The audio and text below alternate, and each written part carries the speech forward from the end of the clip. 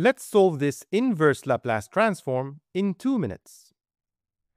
Looking at a standard table of transforms, nothing really resembles the form we have. So let's decompose it into partial fractions.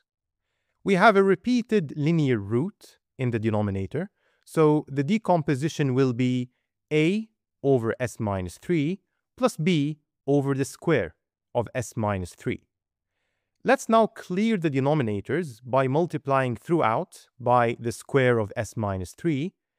We'll expand the pair of brackets, and comparing coefficients, we see that a must be 2 and b must be 11. Now that we have a and b, we'll consider the inverse Laplace of the sum of those two fractions instead of dealing with the original ambiguous expression.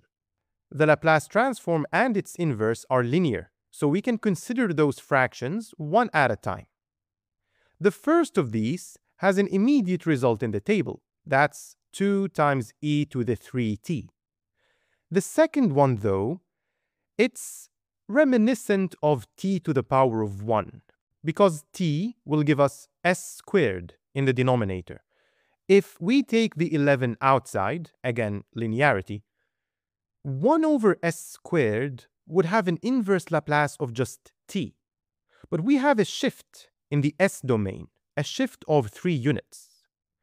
The first translation theorem tells us that this shift corresponds to a multiplication by an exponential in time.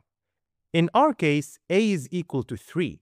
So we'll account for this shift by a multiplication in time by e to the 3t. So the inverse Laplace will work out to be 11t e to the 3t. And that's the final answer.